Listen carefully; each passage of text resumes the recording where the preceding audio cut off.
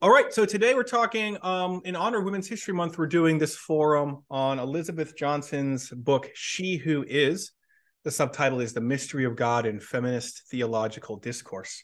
Dr. Johnson is a well-known systematic theologian.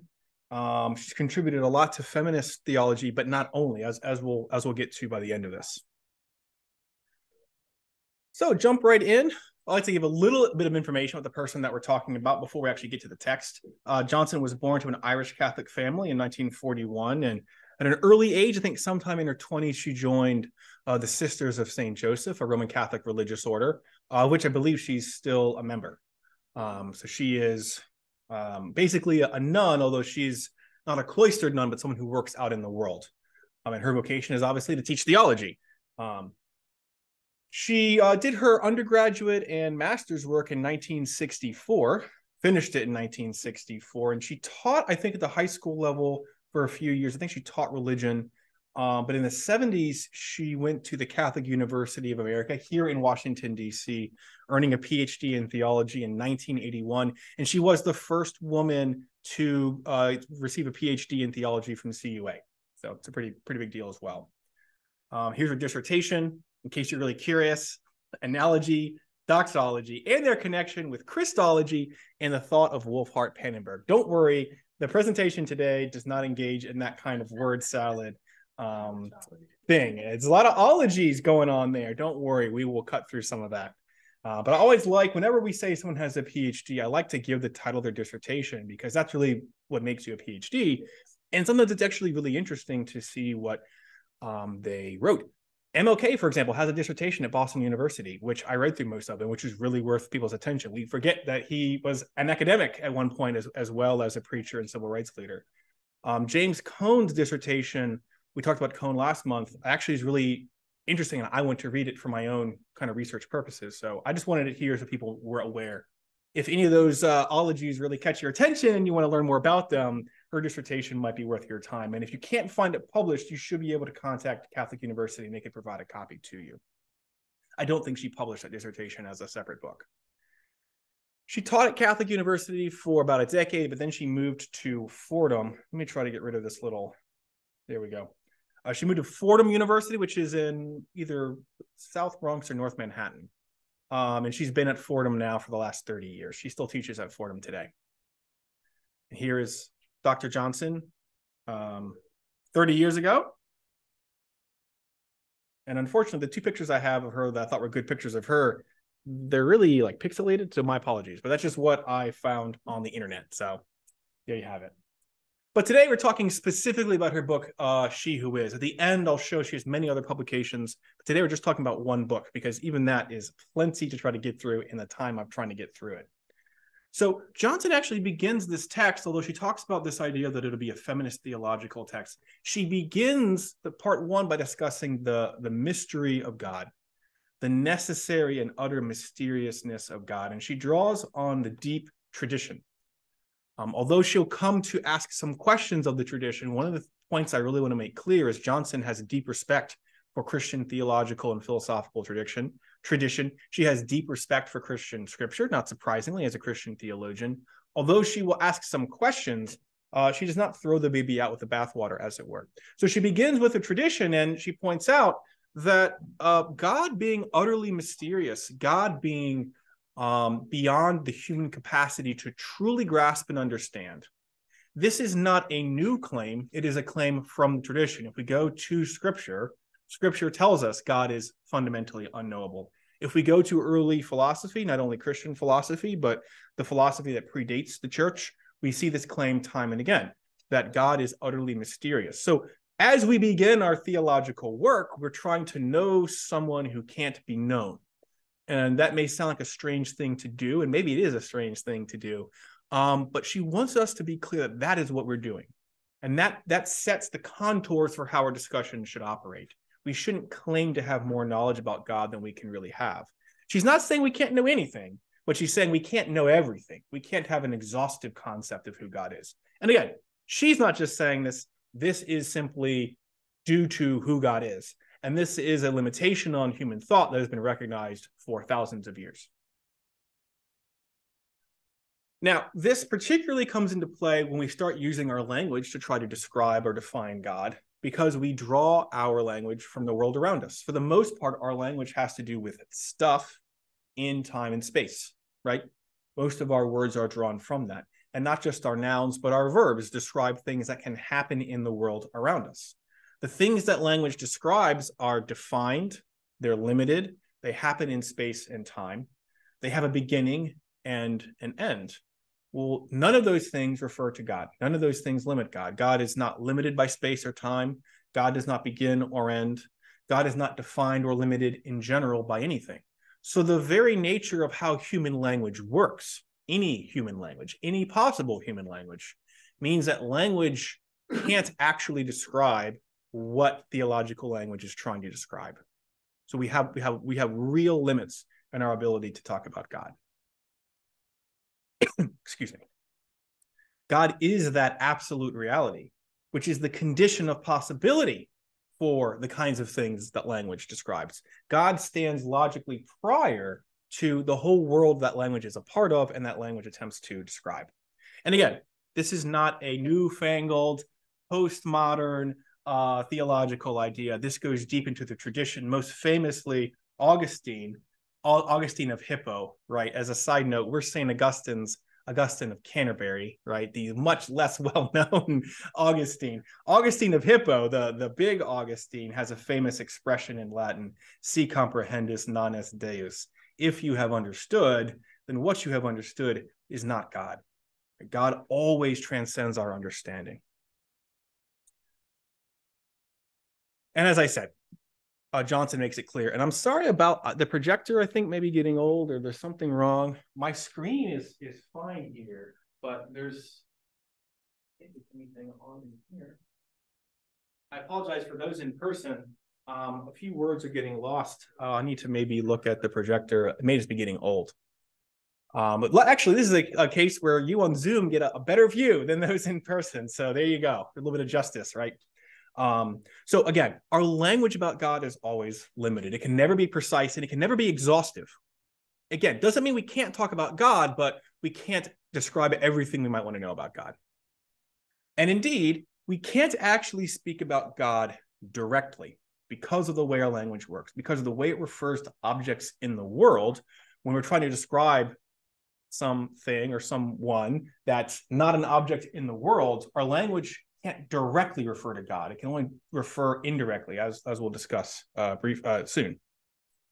And again, Johnson is clear. This is not her newfangled idea that language is limited in this way.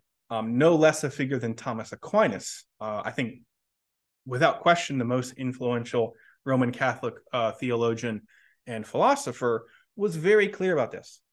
Aquinas says, there's a little bit of technical language here, that language about God is never univocal, nor is it equivocal.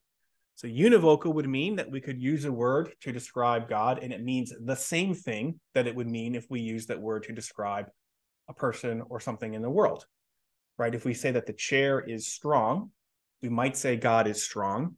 Aquinas says, but they don't mean the same thing. The word strong here is meant in a different way. It's not univocal. On the other hand, it's neither is it equivocal. Equivocal would mean that you have a word used in ways in which there's no relation whatsoever. He says it's not equivocal either. The word isn't used in the same way that we use it to describe things in the world, but neither is it utterly unrelated. Rather, it's analogical. We use analogy to talk about God.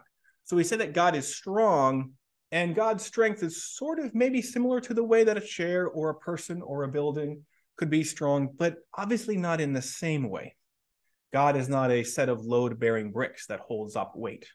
So it's sort of similar and sort of different. And what Aquinas ultimately says is there's this three-part process for talking about God. First, we affirm some similarity between the name or the term and God. So yes, God is strong.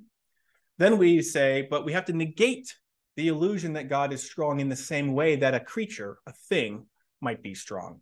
So God is strong, but God is not strong in the same way that a chair is strong or a person is strong. Finally, we have to move beyond the affirmation and the negation, and we say that God seems to express that name or term in a perfect way. Sometimes this is called the eminence of that idea. So God is the perfection of strength. A chair, a person, a building is not the perfection of strength. The strength of things in the world has its limits, but God is somehow the perfection of strength. And we could apply this to any term. God is the perfection of love. God's lovingness isn't identical to human lovingness. It doesn't have the limits, the deficiencies of human lovingness, but it's somewhat similar. It's the perfection of what love could be. So our analogical language about God always has to have this threefold structure: affirming a similarity, but negating a similarity, and then transcending the limits of our language. And again, another quick example, because I know this idea might be a little tricky. The church has often referred to God as our rock, right? The rock of salvation. God is like a rock in some ways. God is strong. God is firm. God is not easily changed or moved. But of course, God is much more not like a rock. God is living. God is dynamic. God loves. God creates. A rock does none of these things.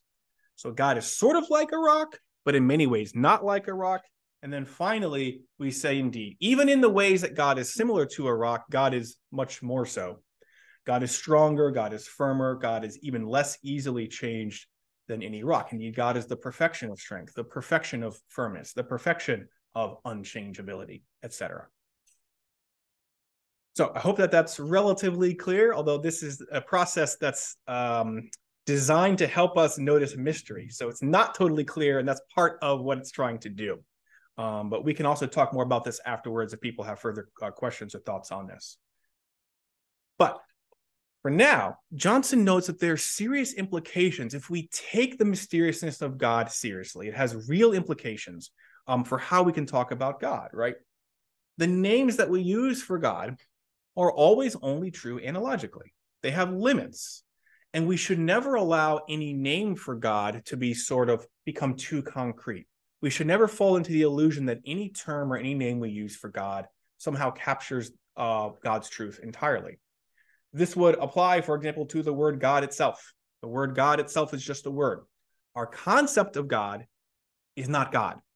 And if we can remember that, then we can approach theology and worship with the humility that we need, although this also makes theology much harder, admittedly. But of course, this is also true for other names that we use for God. We often use words like Father. We just use the word Father a whole bunch in our worship service. We use the word Son to refer to the second person of the Trinity. We use the word Lord, right? These words are fine to use, but we need to remember that they are analogies. God is not literally a father. God, the second person of the Trinity, is not literally a son. God is not literally a lord, like a landlord or an aristocrat. There are some ways in which God is similar to human fathers, human sons, and human lords. There are many other ways in which God is entirely dissimilar. And even in the ways that God is similar, God would be the perfection of what fatherhood would mean, the perfection of what sonhood or childness would mean, the perfection of what a truly just Lord would be, etc. But these words have limits. They are not literal descriptions of God. They are human analogies that help us to try to understand who God is. But here's the danger, right? That we forget that these are analogies. And indeed, especially masculine terms are used so often to refer to God that it's easy for us to slip into the illusion that somehow God actually is a man, that God actually is male. Even though the Christian tradition and the Jewish tradition and the Islamic tradition, at least, and many other traditions, but the Abrahamic traditions are crystal clear that, of course, God isn't a man, and of course, God isn't male. Men and maleness are aspects of the created world. God stands before creation. God is not limited by sex or gender or any other category of being. And in fairness to the church, even in its the deep tradition of the church has always been very clear in teaching this. God is not a man, God is not male, right? But if all of our language in church and all of our language in theology text refers to God primarily with these masculine terms, and indeed, if we even use pronouns like he and him and his, as we often do, we just did even in church, then there's the danger that even though we know we're not supposed to, that we fall into this idea of thinking of God as somehow inherently masculine. And this is a danger that Johnson wants to draw our attention to and ultimately wants to provide other possible ways of balancing this issue. And this brings her to her central point, right? God is not actually man or male.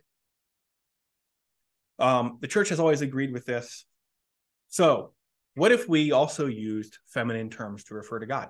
If we can use male terms, and we know that male terms are analogical, we know that God isn't actually male, et cetera, why can't we use feminine terms to refer to God? According to this method of naming God through analogy, feminine terms would be exactly as sufficient, exactly as appropriate, and exactly as limited and deficient as male or masculine terms. And her whole process through parts 1 and into part 2 of the book is really just to clear the ground and make it obvious that there is no theological or philosophical reason to not use feminine terms to refer to God, right? She's done all this work, and I'm summarizing a lot, right? She spent a lot of time really making this point. And the good news, again, remember, Johnson is not here to throw out anything, and she's not here to overturn the tradition. She wants to critique, she wants to develop. But Johnson points out, actually, Scripture and Christian theology has indeed used feminine terms to refer to God. This, again, isn't a new idea. It's just been a very small sort of minority usage, with 99% of language being male-dominated.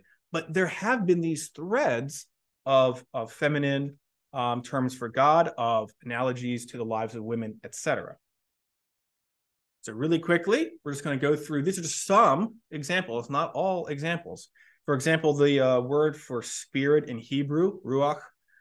There's a related word, shekinah. These are both grammatically feminine terms.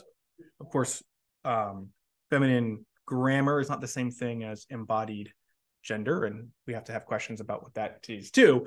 But nevertheless, often spirit and shekinah have been understood in ways that could also be seen as feminine more deeply than just in the grammatical sense. Likewise, in Greek, the word wisdom, Sophia, is grammatically feminine and has often been presented, especially in the deuterocanonical text of Scripture, as a woman, as a woman's voice. Again, as an analogy, not literally that wisdom is somehow feminine any more than God is actually masculine. Here's a long quote, okay, from the Wisdom of Solomon, chapter 10. And you've heard this language. We've used this as a canticle in worship last year. Wisdom freed from a nation of oppressors, a holy people, and a blameless race. She entered the soul of a servant of the Lord, withstood dread rulers with wonders and signs. To the saints, she gave the reward of their labors and led them by a marvelous way. She was their shelter by day and a blaze of stars by night. She brought them across the Red Sea. She led them through mighty waters. But their enemies she swallowed in the waves and spewed them out from the depths of the abyss. Notice here that wisdom is doing the things that God does in the Exodus, right? God is the one who leads the people. God is the one who brought them across the sea, who shelters them. So here we have even female pronouns being used here, and that's significant. And this is in Scripture. This is in Scripture. This is a part of Scripture that we call the apocryphal or deuterocanonical texts. Scriptures written by Jewish people, but written in Greek. But the Episcopal Church recognizes these as a valid part of Scripture. Not all churches do, and not really for this reason. That's worth pointing out. But the Roman Catholic Church, the Episcopal Church, the Lutheran Church do recognize the legitimacy of these texts, as well as the Orthodox churches. But that's not it. There are plenty of other references. Deuteronomy 34:18. You were unmindful of the rock that begot you, and you forgot the God who gave you birth. Notice two very different analogies for God. God is a rock, and God is also a mother who gives you birth. Again, not only giving us an example of a feminine reference to God, but a reminder of that the language about God is analogical. God can be a rock and a mother, because these words aren't meant literally. Likewise, Isaiah chapter 42, verse 14. For a long time I have kept silent. This is God speaking. I have kept silent. I have been quiet and held myself back. But now, like a woman in childbirth, I cry out, I gasp and pant. Again, God speaking about God's self and using this comparison, this analogy of a human woman here. And again, a mother. Or consider Matthew chapter 23, verses 37 to 39. Jesus says this, Jerusalem, Jerusalem, the city that kills the prophets and stones those who are sent to it. How often have I desired to gather your children together, as a hen gathers her brood under her wings, and you were not willing. See, your house is left to you desolate. Now, in this case, it's not referring to a human woman, but it's absolutely a female comparison. And again, a reminder, God can be understood as a rock, as a man, as a woman, or indeed as a chicken. Anything in the universe can be used as an analogy for God if we do it thoughtfully. So again, a reminder not only of the appropriateness of female, feminine terms, but also of nature being a stock of terms we can use to refer analogically to God. And of course, this is not an exhaustive list. Plenty of other references. Moving to the tradition, Christian theologians who have used female imagery to refer to God. Anselm of Canterbury, who was a very influential 11th century theologian, said this, wrote a prayer. And in this prayer, he said this, "And you, Jesus, are you not also a mother? Are you not the mother who, like a hen, gathers her chickens under her wings?" He's referring here to the passage from Matthew. "Truly, Lord, you are a mother, for both they who are in labor and they who are brought forth are accepted by you." So here's Jesus presented as a mother. And a similar maneuver from Julian of Norwich, herself a woman, who wrote in the 1300s and the 1400s. And here's something from a canticle that she wrote. And again, we've used this also at St. Augustine's. "God chose to be our mother in all things, and so made the foundation of his work most humbly and most pure in the Virgin's womb. God, the perfect wisdom of all, arrayed himself in this humble place. Christ came in our poor flesh to share a mother's care. Our mothers bear us for pain and for death. Our true mother, Jesus, bears us for joy and endless life." Notice again, not only the reference to God as a mother, or the analogy of God as a mother, but Julian continues to use masculine pronouns to refer to God and refers to God as a mother. So there's also a play with the understanding of gender going on here. I know that recently this idea that we might question easy dichotomies of gender seems like some new and dangerous idea. It is not. Well, it might be a dangerous idea to some people, but it's not a new idea, okay? The church has been doing this for a long time, but so easily we forget these things. And it doesn't end there. Here's John Paul I. That's right, John Paul I, who was only Pope for 33 days. John Paul II came right after him. There was a meeting in 1978 at Camp David where leaders from the US, Israel, Egypt, and I think some of the Palestinian leadership were gathering for a peace talk. And John Paul was asked to contribute to this, as well as Jewish and Islamic thinkers. And this is part of the statement he released. "Also, we who are here have the same sentiments as the Islamic and Jewish leaders who were there talking about peace and God's call for peace. We are the objects of undying love on the part of God. We know he has always his eyes open on us, even when it seems to be dark. He is our Father, even more, he is our mother. He does not want to hurt us. He wants only to do good to us, to all of us. If children are ill, they have additional claim to be loved by their mother. And we too, if by chance we are sick with badness, on the wrong track, have yet another claim to be loved by the Lord." Again, notice John Paul saying that if God is a father, God is even more a mother. That's a pretty strong endorsement. But again, notice continues to use masculine pronouns to refer to God, even as talking about God as a mother. So again, complex approach to gender here, but it opens up possibilities for further thought and dialogue, right? So, having considered all of this, having considered that language about God is always limited, having considered that we can only speak about God through analogy, having considered that there's every theological and philosophical reason to use female, feminine, woman-related terms to refer to God as analogies for God, having considered that indeed Scripture and the tradition have already been doing so from the get-go, Johnson says, look, this has application for us. This can change things for us now in the 20th and 21st centuries. And it's important to do so because she points out that, again, as I've already suggested, when we assume some kind of maleness or masculineness to God, even if we know that it's not literally true, but if we're constantly using only and primarily male or masculine terms to refer to God, then this can become itself a justification for denying full equality to women in the church. And again, this isn't a speculation. This actually has happened. For example, as we discuss the ordination of women, of course, in the Episcopal Church, We've been ordaining women to the priesthood since 1977. The Roman Catholic Church still does not. And part of their argument against the ordination of women is that the priest has to stand in personae Christi. That is, the priest at the altar, according to this doctrine, represents Christ, is sort of in the person of Christ. And then they say, well, Jesus was a man, therefore the priest has to be a man. Now, this is not a very good argument, and I'm actually going to...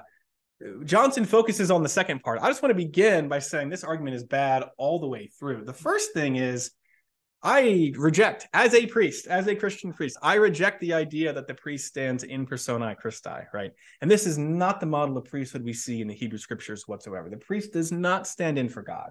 The priest stands in for the people.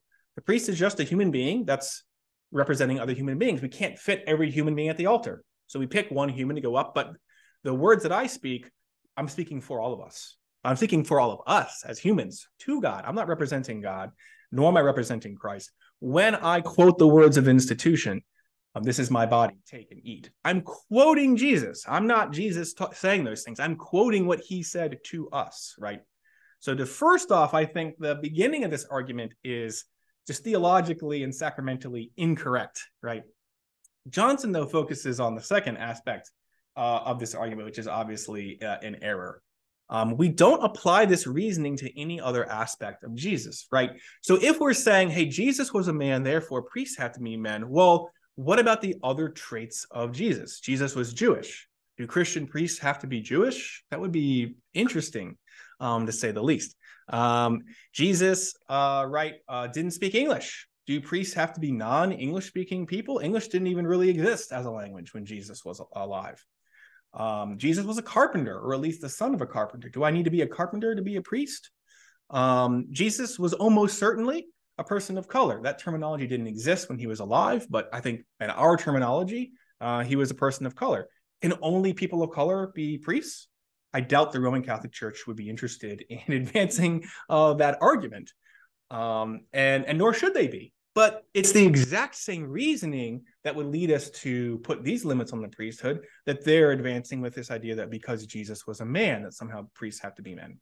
Even if you accept that the priest stands in personae Christi, and I don't think that you should, but even if you did, this is nonsense, right? Unless you're willing to say that the person has to be identical to Jesus in all these other aspects. And eventually that would mean no one could be a priest because you would just need Jesus there, right? If you really wanted to get strict about this. But again, part of Johnson's argument, right, is that the constant references to God as male creates a context in which this kind of argument gets more readily accepted than it really should be on purely logical grounds, because we're imbued with this constant masculine reference to God. So if we advance the argument that Johnson has advanced so far, it has implications for the church, right, for how we actually organize our community. So, having shown that often unanalyzed masculine understanding of God has these negative impacts, that it can provide support for the oppression and limitation of women, Johnson suggests the opposite might be true. If we were to start using feminine terms for God, like in addition, she's not saying that we would exclusively use feminine terms, but if we added some feminine terms to the stock of analogies that we use to refer to God, if we on occasion used feminine pronouns to refer to God, this is, again, theologically, philosophically, logically, perfectly acceptable. She's done a lot of work to show that.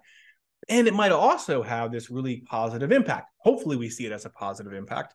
That would mean the church will become a place where there's more automatic support for this idea of women's equality, because we've simply used language to remind ourselves that women are just as much created in the image of God as are men.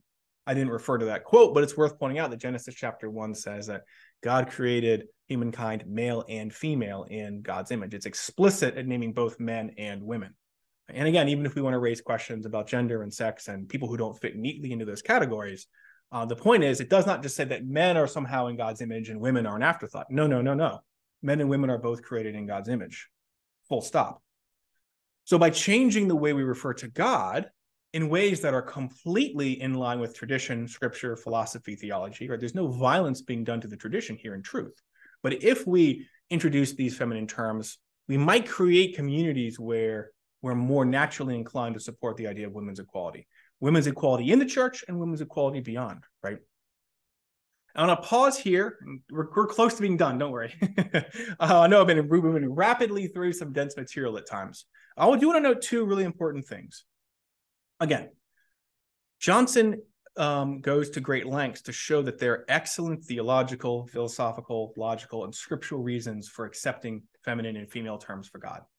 There's no kind of funny business here about trying to slip in this new idea in ways that somehow violate Christian principles. Not at all. And that's why she spends, a vast number of pages going through this. And there are even more quotes than I put up. Of course, she has lots of quotes, lots of references. Scripture, the tradition is clear on this, that feminine, female, women adjacent, etc. terms are perfectly acceptable as analogies for God, just as acceptable as male, masculine, man adjacent terms for God, right?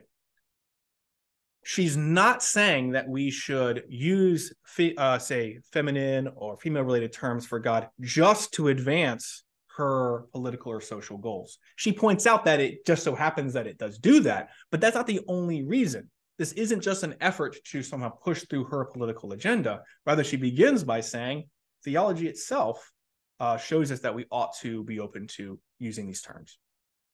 The second thing that I want to make clear is she is not arguing that we stop using masculine terms for God. She's very clear about this, but I can imagine some people who might be threatened by what she's doing might rush to that conclusion. But she's very clear. She has no issues with saying God the Father, God the Son, saying he or him or his for God. She's suggesting that we just also start using feminine terms. Also, maybe on occasion and more occasions, using feminine pronouns. That we add to the stock of analogies and intentionally use feminine, female, woman-related terms to refer to God as analogies for God. But she's not trying to get rid of anything we're doing. She wants to add to, right? She does not advocate for the cessation of masculine terms for God. I just want to be really clear about that, because my guess is that plenty of people accuse her of that. That will be an easy way to try to undercut her argument here. She does not do this. And she herself is clear in the text. But, plenty of people criticize books they haven't read. So I just wanted to make sure that we put that up there. All right, my friends, we're coming to the end. You've made it. So in concluding, she who is, again, Johnson has tried to show a few different things. First, language about God is always limited and imperfect. We have to remember that we cannot grasp the full and infinite mystery of God. We cannot confuse a name for God, for who God is. That includes the word God itself. Right? Every term we have for God is an analogy. We must remember that. Second, feminine, female, and women adjacent, etc. terms, names for God are theologically, philosophically, scripturally, liturgically, etc. appropriate. There is no reason to reject these terms. The argument in favor of them is identical to the argument in favor of masculine or male adjacent terms. And again, they not only might enrich our understanding of who God is, they also open up pathways for the church's work in the world. If we believe as Christians that we should be working for the equality of women, and I hope that we do, then this change, for example, introduced in our liturgy, introduced in Bible study, etc., might actually open up ground for us to do that work better. Because if we assume that these masculine terms for God are somehow more appropriate, there's some part of our minds, even if it's subconscious, that are actually thinking there's something about men that's better, right? It's hard to avoid that conclusion if we continue exclusively using only male terms for God.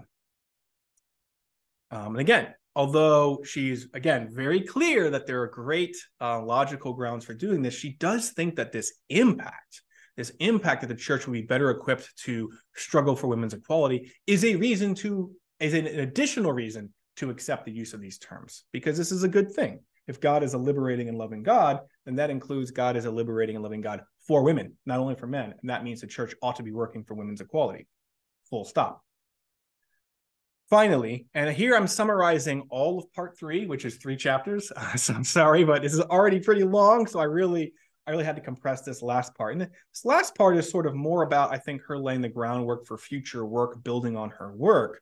But she uses this last section of the text to argue that feminine references to God can also help theologians do some work that Christian theology has long struggled with, trying to understand how God is relational, right? Both as a Trinity, that God somehow is this unity of relation.